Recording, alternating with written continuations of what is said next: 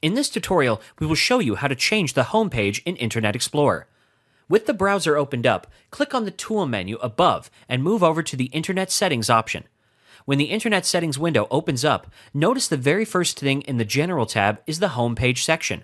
Currently, the home page is set to a blank page. You can change that by simply clicking on the text box and typing in the URL. For example, over here, we will type in google.com. With that done, save the changes made and exit.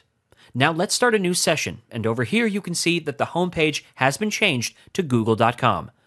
To access the Internet Options window directly without opening up the browser, you can open up the Control panel and locate Internet Options from there only. Alternatively, use the keyboard shortcut Windows key R to open up the Run command and type in inetcpl.cpl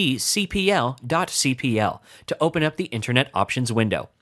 Notice that here, the Use Current button is disabled. That's because the web page that is opened is already the home page of the browser. If you have visited any page and want to make it your home page, you can simply click on the Use Current button and the web page which is opened up will be made your home page.